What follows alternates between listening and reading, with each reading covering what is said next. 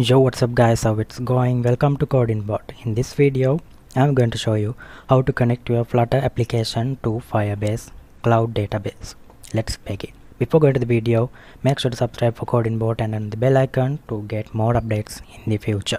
Firstly, you have to go to this official website of Firebase. I will put the link on the description, or else you can just Google like Firebase. Just go to firebase.google.com. This is the official website of Firebase.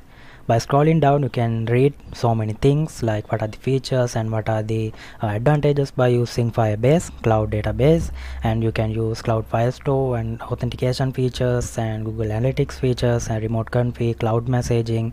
So many features are there to use with Firebase platform developed by Google company. You can see Firebase is a platform developed by Google for creating mobile and web applications. It was originally an independent company founded in 2011. You can read so many things by referring Google resources. I will just close this, and this is the official website of Firebase. I'm going to get started by clicking this get started button. It will load the Firebase console. Meanwhile, I'm opening VS Code to create a new Flutter project.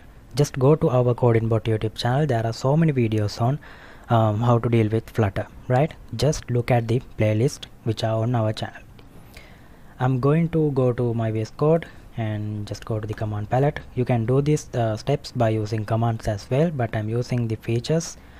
Type like Flutter new project, just press enter, application, and you have to give a folder, or you have to give a directory to save our Flutter project. I'm selecting D drive, select the folder. I'm giving a Firebase demo as my project name. Just press enter. Your Flutter project will automatically creating.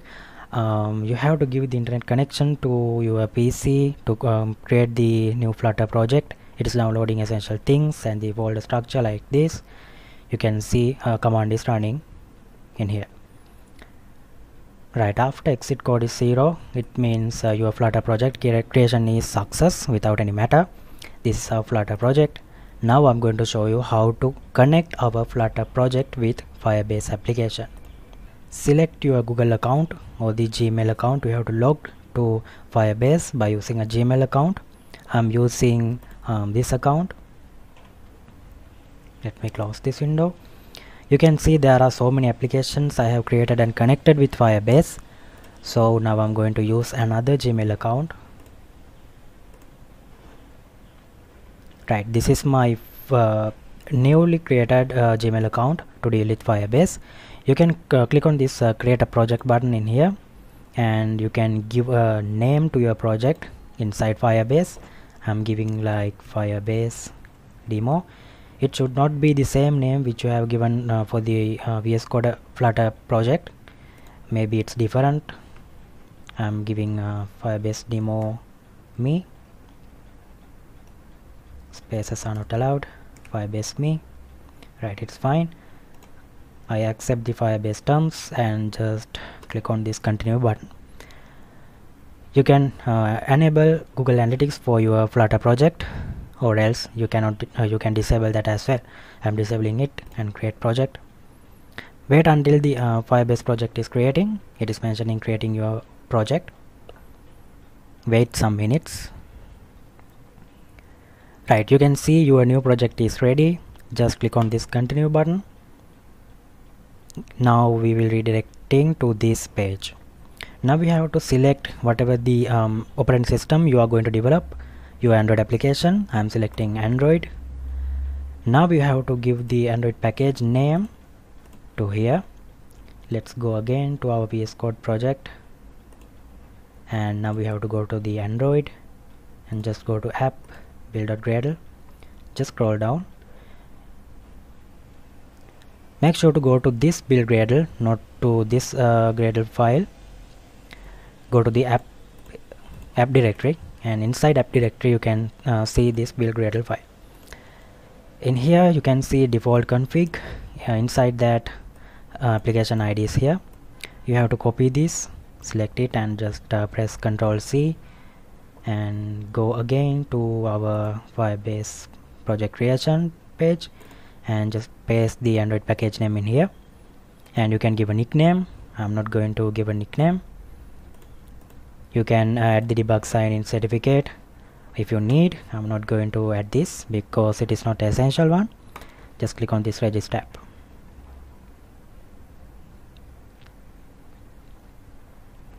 Now you have to download this JSON file mentioning Google services.json and add it to your app directory. Just click on this download Google services.json file. After a few seconds you can see it has downloaded already. Now go to your download directory. This is the downloaded file. Let's go back again to our Flutter project, and you have to drag this to the app directory like this and just rename it like Google services.json. Right, we can close this file, JSON file. Now we successfully added our Google services.json file to the app directory like this. Now you can click on this next button. Now we have to add some dependencies and some code snippets to our Android directory. Just I will split my screen.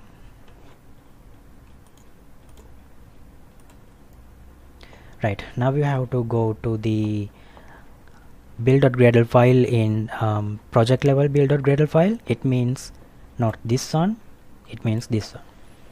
Now you have to add these dependencies. Let's check the build script repositories. It means this. You can see it is already here, Google. And let's check the dependencies. We have to add this Google services, this version. It is not in there, so we can copy that and just come here and paste it in here and just save it. And the next one is all projects. You can see the Google is already in here. Now we can skip this step because we are already done in here. Now we have to go to the app level build.gradle file. Just go to the app dot this one, app level build.gradle file.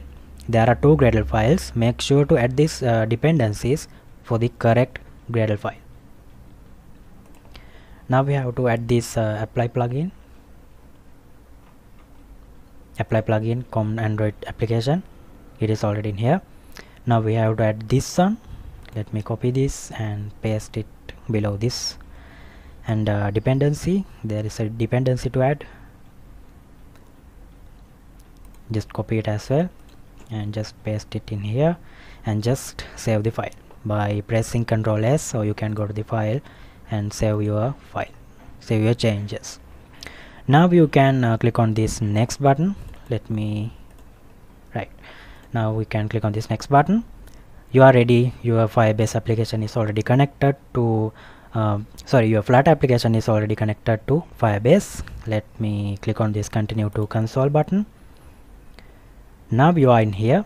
If you are using cloud authentications with Firebase, you can click on this and you have to enable Firebase cloud authentication. If you are using authentication for your Flutter application, just click on get started. These steps are not essential. Our Flutter project is already connected with Firebase database, Firebase project. I'm explaining these things for additional knowledge, right? Just enable this email and password. I'm saving it. Now you can use cloud authentication with Firebase. And let me show something interesting, the cloud Firestore database. Just go to this Firestore database option.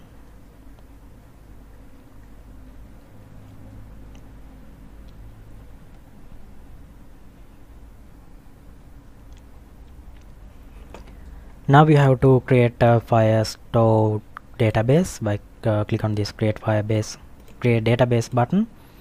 You can select two methods, test mode or production mode. Usually we are using test mode, and click on next. And location is already in here. You can change it if you need, and just click on enable.